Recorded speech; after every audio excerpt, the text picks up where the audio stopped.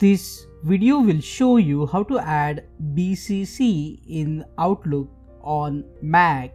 If you have MacBook Air or MacBook Pro, then on Mac Outlook, first click on the two options and select the email ID. After selecting the email ID, at the extreme right hand side, you will see here the two options BCC and CC. So if you want to add CC, you can click on CC also, but for this video I will click on the BCC, and as you can see we have added a BCC section. So just in the BCC section, just add the email ID, and now you can just click on the send option to send the email. Click on that like button, comment below and let me know if this video solved your problem.